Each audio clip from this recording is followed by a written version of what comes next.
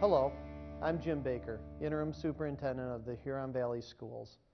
This year's election is not far away, and while most of the attention in this election cycle is focused on the office of the President, there's an extremely important local issue on the ballot as well. Huron Valley Schools will ask voters to consider support for renewal of its non-homestead millage. Non-homestead taxes represent 18 mills paid by owners of commercial and industrial property and second homes.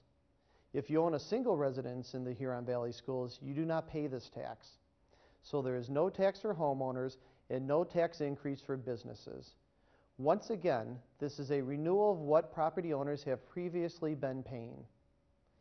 The 18 mills represent approximately 10% of the Huron Valley Schools budget, or just over $9 million. This is equivalent to what it costs to operate either Milford or Lakeland High School annually. To lend even more perspective, we spend about $2.4 million annually on transportation and around $800,000 on athletics. So you can see that finding $9 million in a budget that has already been trimmed more than $30 million since the 2003-2004 school year would be extremely difficult, to say the least. Therefore, I'm asking you to very carefully consider your decision on this renewal when you go to the polls or when completing your absentee ballot. There's just one more thing of which you should be aware.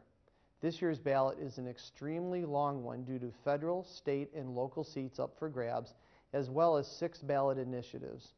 The question about our millage renewal is absolutely last on the ballot, so I'm urging you to vote on Tuesday, November 6th, and I'm encouraging you to complete the entire ballot.